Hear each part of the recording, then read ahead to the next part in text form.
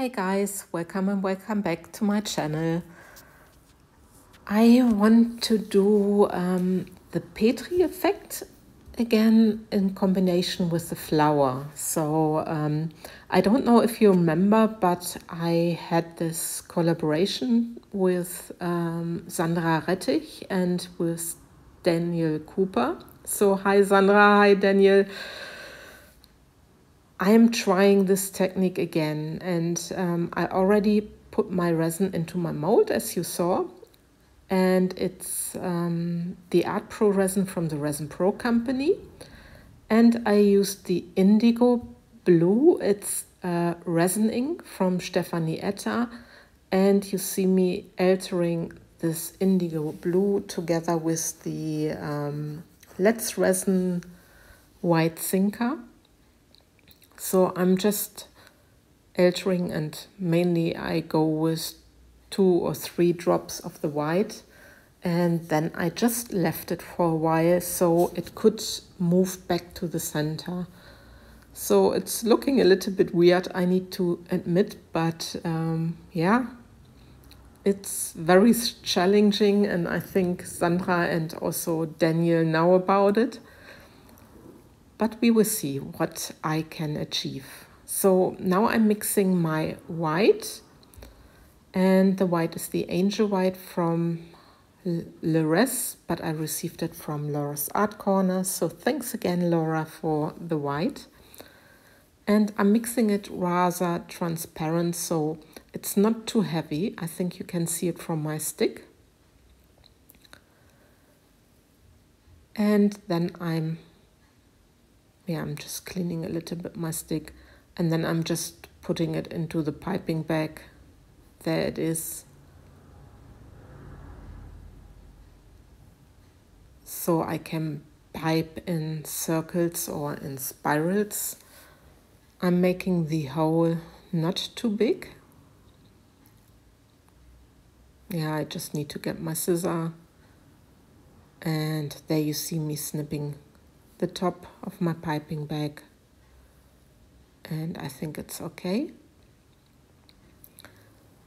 And I'm pouring around a circle where mostly the darker color is, and now I'm just going around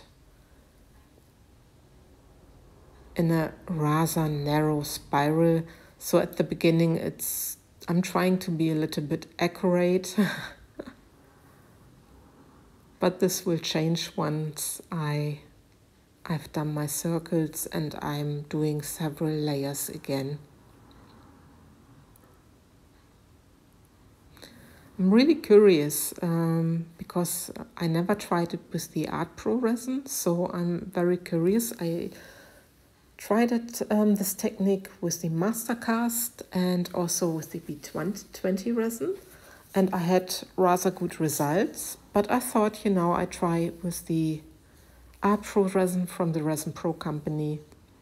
So now I'm giving it a quick torch. I'm always torching a long time after I've done, I drop my resin inks, because I don't want my resin to burn, so nothing can happen. And now you see me drawing my petals, so I'm only going from outside in.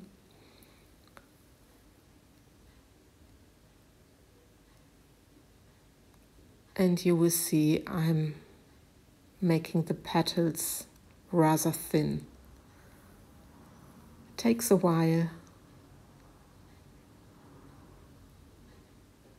And this video is already speeded up a little bit, but yeah, it takes as long as it takes. I'm sorry. But I think sometimes also important that you see the whole process. See, I'm now thinning, making the petals even more thin, because I want to achieve a sort of Gerbera. I don't know if the English word is it Gerbera, or, but this is how we say it in German. So this is the effect I want to achieve with the flower, and I'm hoping I can succeed. I like this indigo blue very much. It's a beautiful color, and I think it matches quite good for this technique. So anyway, this is now the next day. It's around about 24 hours later, and time for demolding. So actually I couldn't wait to make a back layer. I was so curious, and yeah, just have a look. There are 3 big blobs, but beside of this, I'm very happy. When I give you a close-up, you can see really the Petri effect. I just wonder what you think about it. Do you like the style? Do you want me to make a back layer? And if a back layer, what color? What would you do? I'm just curious. And there you see the Petri effect. And it looks very organic, very natural, I think, if you don't consider my blobs at the side.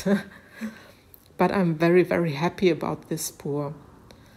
Okay, if you like this video, just give me a thumbs up, subscribe to my channel, and leave me a comment. Take care, guys. See you for the next video. Bye-bye.